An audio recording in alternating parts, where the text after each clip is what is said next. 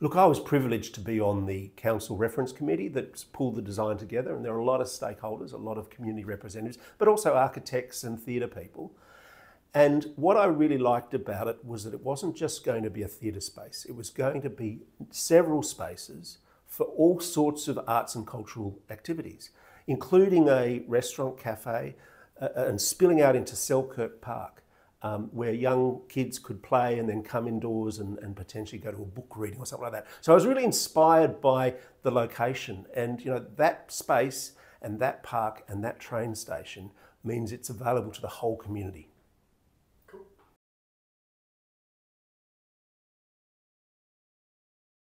So for me, there's a minimum number, probably in the order of a third, that the council has to commit to first before we can then consider other funding options. We've got to remember that this building, this space, has been closed for years, not collecting rent. And it's the community's facility, and the council simply should pay for a DA that's been approved.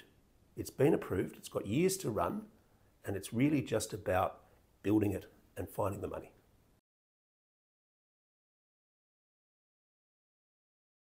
I think it has an important role for its own local community. It has a role for visitors that can get to Marian Street so easily because the Sydney train network is at its doorstep. So it's important for the community to enjoy arts and culture. But I think it's more important than that. I think we as a society put a lot of energy and support into young people with sports pursuits, but I think we sadly lack developing the artistic and cultural side of our kids. And for me, that's the national importance.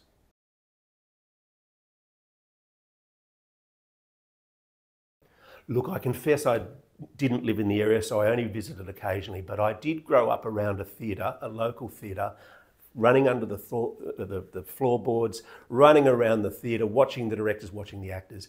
And it instilled in me a great love of the arts. And so I just think that, Ku-ring-gai doesn't have that. It doesn't have those community spaces.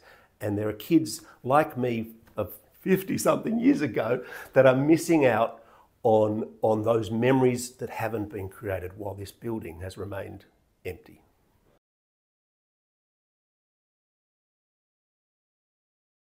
Please comment below if you're a friend of Marian Street Theatre.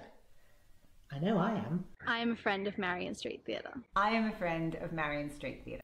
I'm a friend of Marian Street. I'm a best friend of Marian Street Theatre. I'm a friend of Marian Street Theatre. I, Hugo Weaving, am a friend of Marian Street Theatre.